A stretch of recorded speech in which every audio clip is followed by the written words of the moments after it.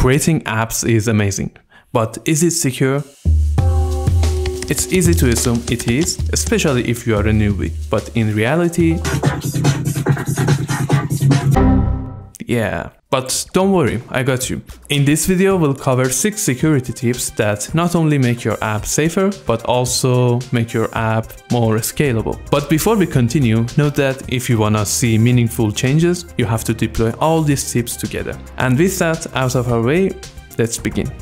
Restrict your API keys to save your backend.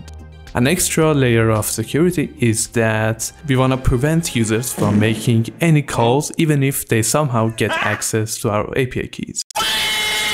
How? If you're using Firebase and Google Cloud, just open up your Firebase project, and to open the Google Cloud project behind it, we just click on Panel View and select Key Visualizer. It's just to open Google Cloud. And make sure you are the owner of this project. On Google Cloud's panel, you want to go to APIs and Services, and then Credentials. Where here we can see that Firebase has created 3 keys. For now, we want to work with the browser key. How do we restrict it? We want to restrict it by the domain. So only calls coming from this website can make it to our servers. Select website and put your domain. So it would be something like appname.flutterflow.com or any other domains that your app is deployed on. And then for this key and the 2 others, so the Android one and the iOS one, we wanna restrict the access level of all API keys. Probably we won't need BigQuery stuff, so we will disable all of it. We don't need AutoML API, Dataplex, or any of these weird ones, but be careful based on your project. Make sure you are not actually using these. And yeah, that's it. Click save and you are a lot more secure. On to our next tip. Skip phone authentication unless you need it. Phone authentication sounds secure, right? Nope. Fake numbers, temporary SIMs, and SMS costs make it a headache unless it's critical for your product. You can easily get hit by one of those spams that request 10,000 SMS codes in 2 minutes. And the scary part is that you are paying for all of them. Either don't use phone authentication, or if you do, follow this. Go to your Firebase project and open Authentication, then Settings. On Settings, we can see we have a new option called reCAPTCHA for fraud prevention. This is exactly to prevent that 10,000 requests in 2 minutes case. So enable reCAPTCHA and then limit SMS region policy. So we disable SMS on regions that we are not active in, like those small nations. But remember, some of those nations have the +1 country code, so if you add them, the USA will be blocked too, which we don't want to do, or do we? On to our next tip. It's called AppCheck. AppCheck makes sure that all coming requests are coming from the app itself. So if they have our API key, they won't be able to make a call. We are kind of outsourcing all of this to Google, so it's pretty secure. But remember this, before enabling AppCheck, make sure you separate development and production environment. Because after you enable AppCheck, it will be a real pain to work on the development side. This comes from real experience. So after that, just go to Firebase and scroll down a bit and enable AppCheck. And then go through FlutterFlow's own documentation. It's pretty great, pretty extensive, so I won't make this video too long. After it's enabled, make sure you come over to this page on Firebase and enforce the rules on Cloud Firestore and the other APIs you might want to use. Next up is watch out for fake email accounts.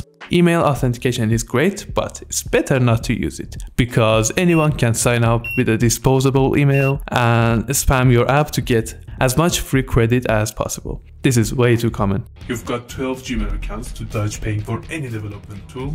And if you have to use it, the least you can do is to enable email validation and also block some known disposable email domains on FlutterFlow site. You can find those domains on the Google. On to our next tip. Lock down critical data with a separate user settings collection. Let's talk about a naive mistake. Storing sensitive data like subscription tier in the main collection. Why? because users can easily edit them, and they have the right to do so by just going to the Inspect menu and taking a look to the Network tab. So first of all, remove any flags that you might have on users collection that's going to affect your app's functionality, like its premium or the user's access level or their credit. And then create a new collection. Name it user settings. This collection is gonna have a user reference and the fields we need for the app functionality, like its premium and credit. And a sub point is to store credits as integer on your database, because you're gonna have a lot of problems with doubles. And just divide it by 100 on your front end. And then head to the settings section, and we want to close down user settings as much as possible, so no one can write it, delete it, or even create it. Only the tagged user, so user reference, can read it. And then the next step would be to create a small cloud function.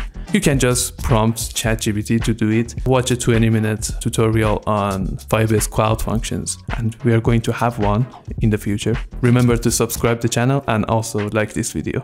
So for example, on this cloud function, we need to check the payment with Stripe and then update user settings with the admin SDK.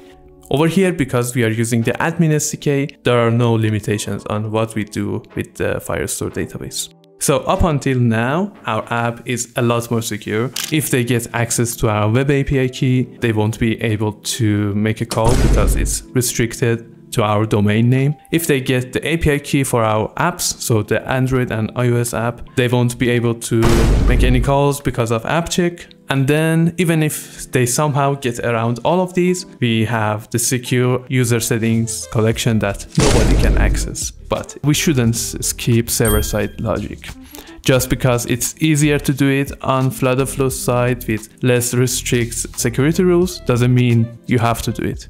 And just use something like Cloud or ChatGPT or Cursor to create your Firebase cloud functions. This way you avoid building your app again and again as you get more users and deal with bigger problems. So FlutterFlow and Firebase are powerful, but only if you secure them right. These tips will help you keep your app and yourself safe. If you are interested in more projects and exclusive content, join our Patreon community and also subscribe to our second channel where we do more tutorials and deep dive videos. See you in the next one.